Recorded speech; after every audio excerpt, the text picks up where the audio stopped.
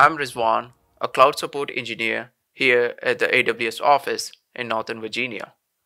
Today, I'm going to show you how to resolve insufficient instance capacity errors while starting or launching an EC2 instance. Let's get started.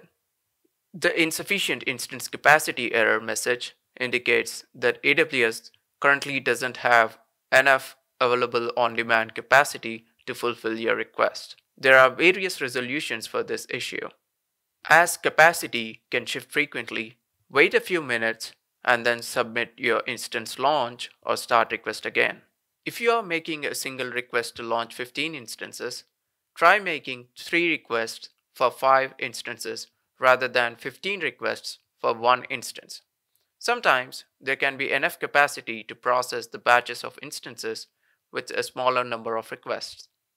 If you encounter this error while you're launching an instance, submit a new request without specifying an availability zone.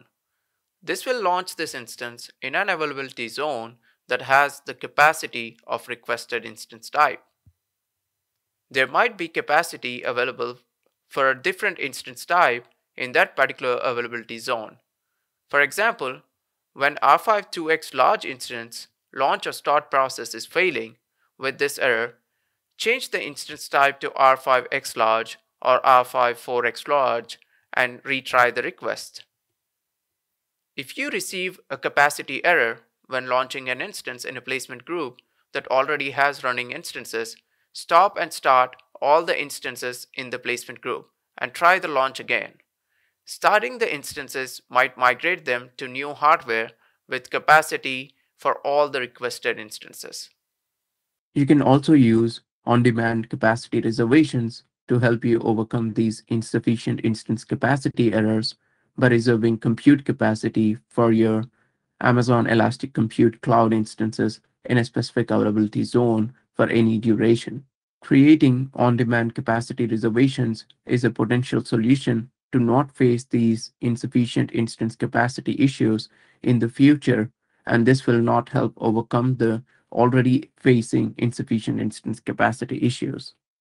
To use an on-demand capacity reservation, do the following. First, create the capacity reservations. After logging into the AWS Management Console, navigate to the Amazon EC2 console. Then, select Capacity Reservations from the left navigation pane. Select the Create Capacity Reservation button. Provide the appropriate details for this reservation type. You can also refer the AWS documentation for creating a capacity reservation for more details on these parameters. Find the link in the description below.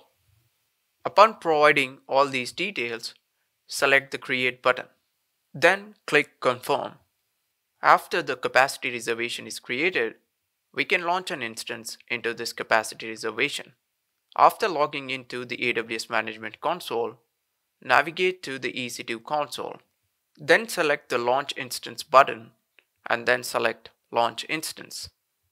Select an Amazon Machine Image, AMI, and an instance type.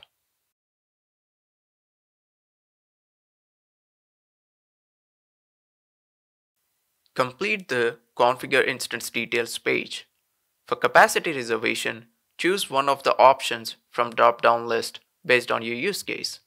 You can also refer to the AWS documentation for launching an instance into an existing capacity reservation for more details on these options. Find the link in the description below.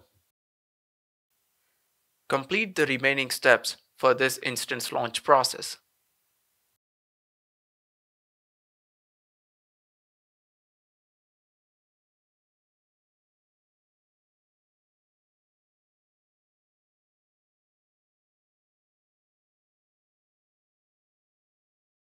So now you know how to resolve insufficient instance capacity errors and how to avoid encountering such issues using capacity reservation.